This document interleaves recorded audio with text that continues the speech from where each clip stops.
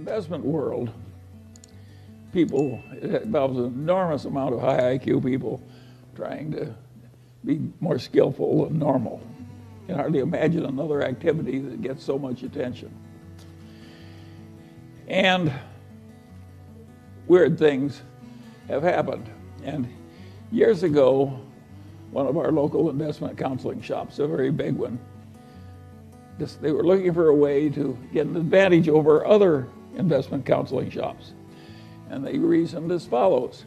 We've got all these brilliant young people from Wharton and Harvard and so forth, and they work so hard trying to understand business and market trends and everything else.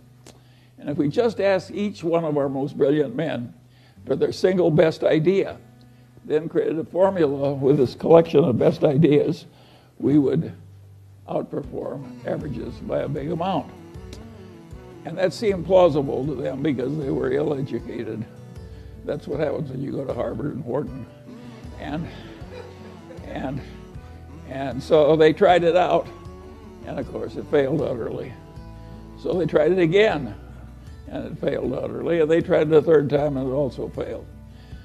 And of course what they were looking for is the equivalent of the alchemists of centuries ago who wanted to turn lead into gold.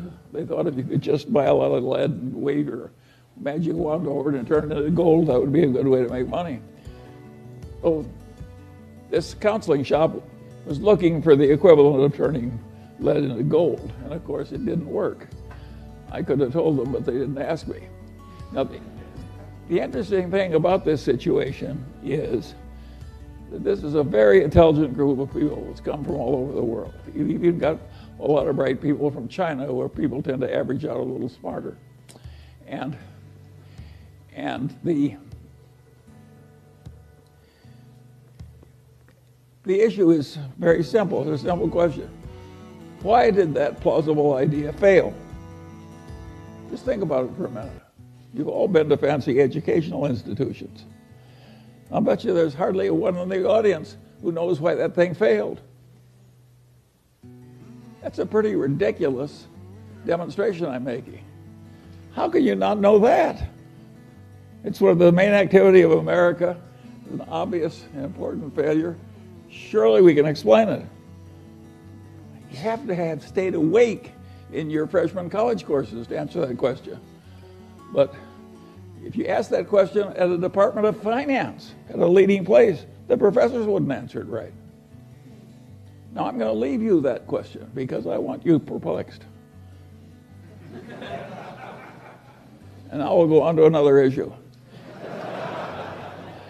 But that's one you should be able to answer. It shows how hard it is to be rational on something very simple.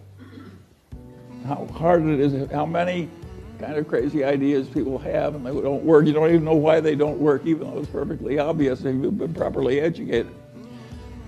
And by the way, my definition of being properly educated is being right when the professor is wrong. Anybody can spit back what the professor tells you.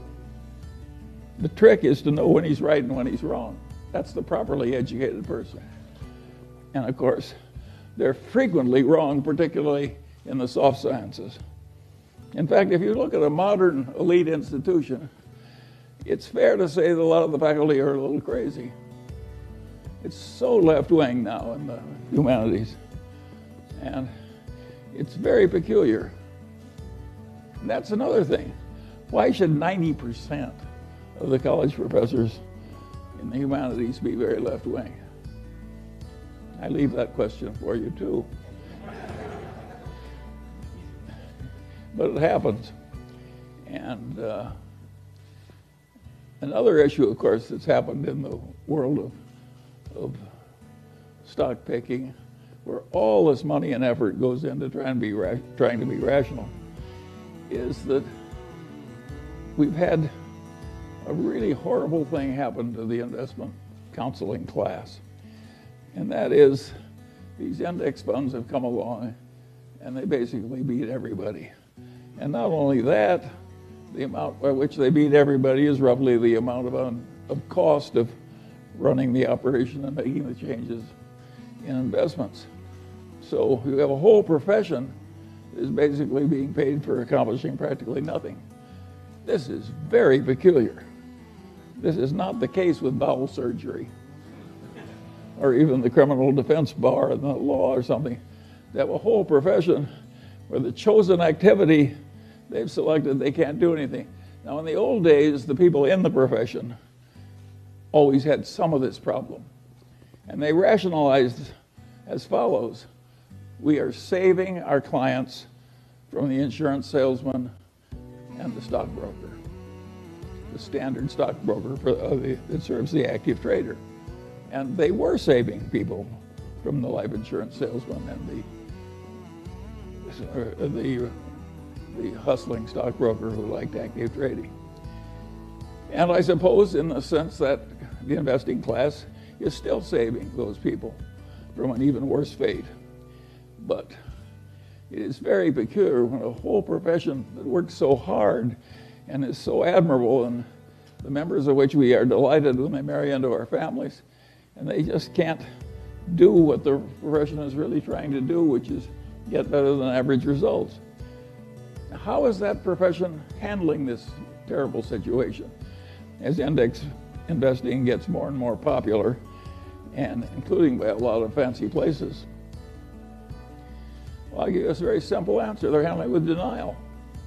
They have a horrible problem they can't fix, so they just treat it as non-existent. This is a very stupid way to handle a problem. Now, it may be good when you're thinking about your own death, which you can't fix, and just denial all the way to the end.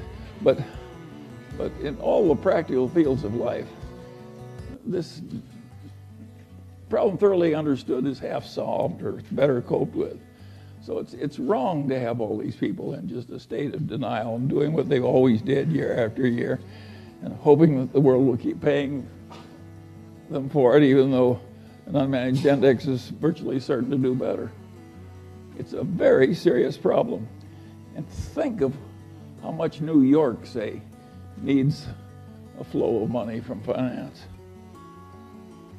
Think what would happen to Manhattan if there weren't any fees for investment management or trading spreads and so on. And so it's a weird situation. And of course, it's unpleasant. Big investment counseling shops some of them shrink and some go out of business. And the value investors, of course, who many of I know because we came from that tradition, the value investors who are honorable are quitting. Boom, boom, boom. And what worked for them for years stopped working, and they're honorable people, they just quit. And they're also rich. So it makes it easy. But those who aren't rich have a hell of a problem. And it costs about $50,000 to say in Manhattan to send your kid to preschool, non-deductible. And that's just the start of an endless procession of years of vast expense. So if your game is money management, you have a serious problem. And I don't have any solution for this problem. I do think that index investing, if everybody did it, won't work. But for another considerable period, index investing is going to work better than active stock picking, where you try and know a lot.